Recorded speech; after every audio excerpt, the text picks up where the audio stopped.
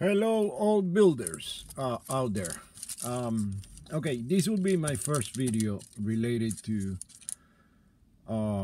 making your removal and reinstall mold for, give you a hint, you can do it as you like. It's the way I do it. And the way I do it is I got these plates.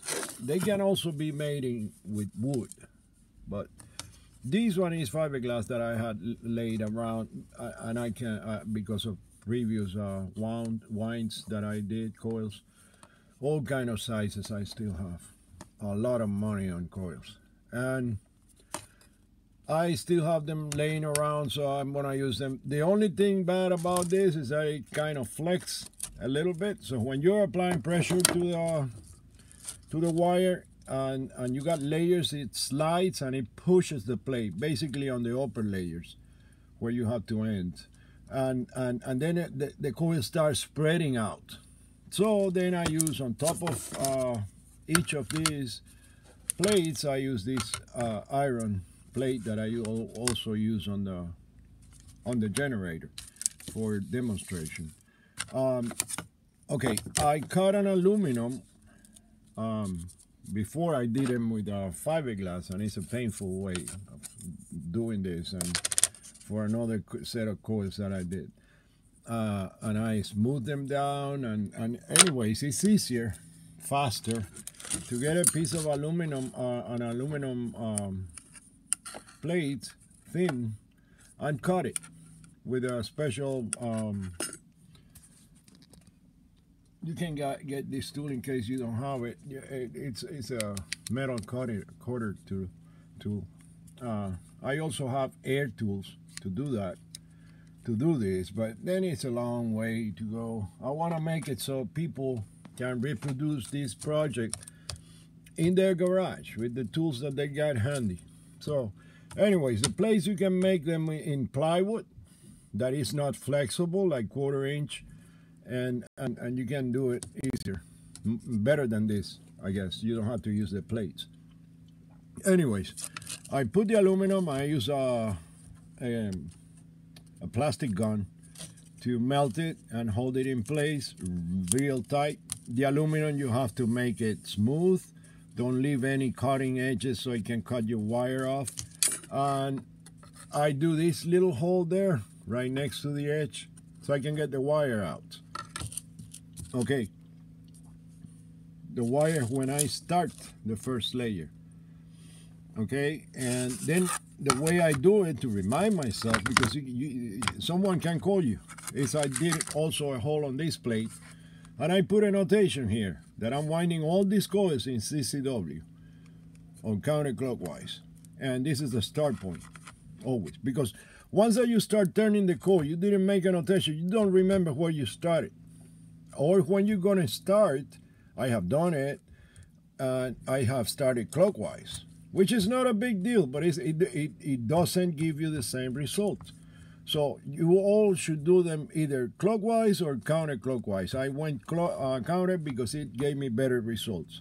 I tested with clockwise and it's not the same. Have no idea why. Anyways, after I'm done with the aluminum mounting, and I put this, I glue it with this glue because I can lift it up and I can reuse this plate, take it off, and build another in case I gotta build a thicker coil, and I put them on. I also have a small plate for smaller coils, fiberglass plates, and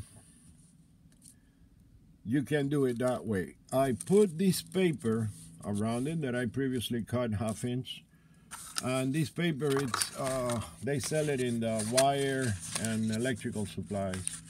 It's a thin insulation, high temperature, and it's using motors to put them in between the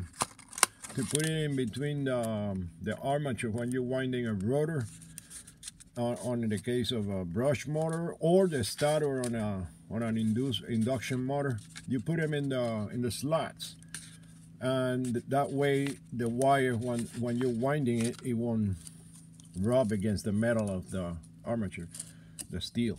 Anyways, this is it. I put that paper in here, and then I use tape to close it. I put it pretty tight, and this stays here.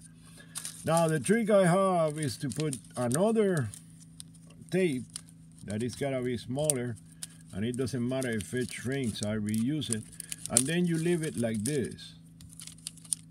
Once you put it, you leave it. You do not close it. You do not use tape for this. You leave it loose. Let it loose. And I'm trying to do this with one hand.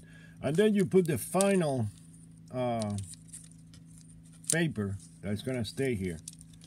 And this one is gonna stay in the coil. This last paper.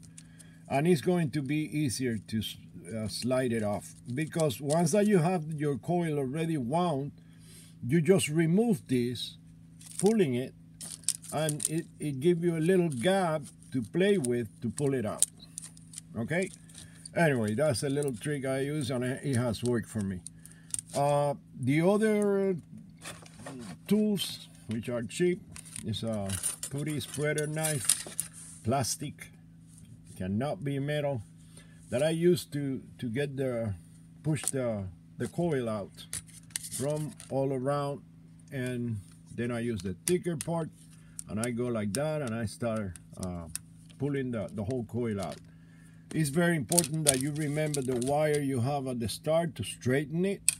So and it's very good to use the finer part of the putty knife to start sliding in between, to push it, and try not to leave any wires behind, because once that you pull it, it can come apart.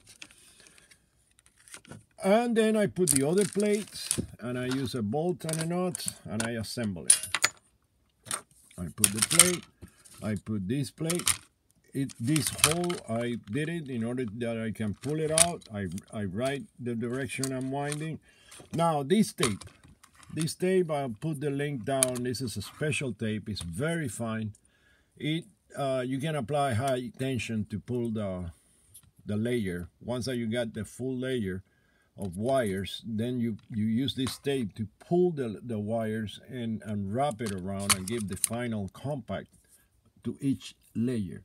I use it in between layers, because when you have a layer that doesn't have any wire and you're winding on top and you put pressure, your wire is going to spread, or it's going to try to go in between the other layer. That's not good. I like to be, because it's going to start getting all different shapes. Okay? And at the time of pulling out, the pressure is going to pop. And you don't want that. You want to go, believe me, you want to go smooth in this operation, because you got to build a lot of those coils. If you are a lathe guy and you can build your own, cut your metal and thread it and shape it, and I use this also as a mold to wind right here.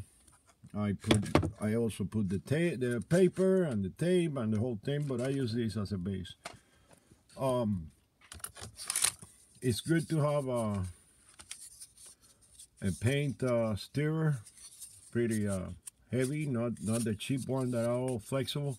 And I use this to get the wire, any imperfection in the wire, to get it. I press it with my hand and I pull it. I use my nails too. See how they look? Because I use my nails to get the wire straight, take any wrinkles out of it with this. And I also, from a circuit board, it's made from mica, very strong material. I built like a flat screwdriver in wood, that I use it to go in between layers, straighten it, push them, get them off the corner, get them out so I can get the other wire in. It's kind of tricky.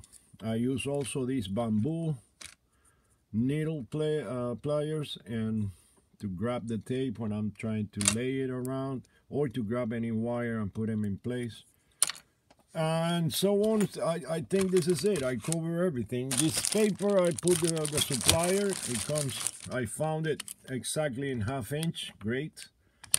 They can cut it for you at any size you want, but you have to pay an additional fee. And this is the people, and this is the type of tape, the RR2000. This is polyamide tape. It's a high temperature. And I give you the website. You go in there and I'll point out the specific link for this type of tape. Now they make them also clear, which is, it looks nice and beautiful. Okay, and the way it's very attractive. The color is beautiful, but it's a piece of shit. It doesn't stick as good as the rust color. The rust color is much better. This is spent money. It looks beautiful. Your coil looks wonderful but it can come apart at any time because it's glue. It's not good. Anyways, I believe I cover everything, and this is it. Any question? This board, this topic I built on the builder's board is for you guys to ask me any question that you have in your build when you're building it, and I'll be more than happy to answer. All right, thank you and have a good one.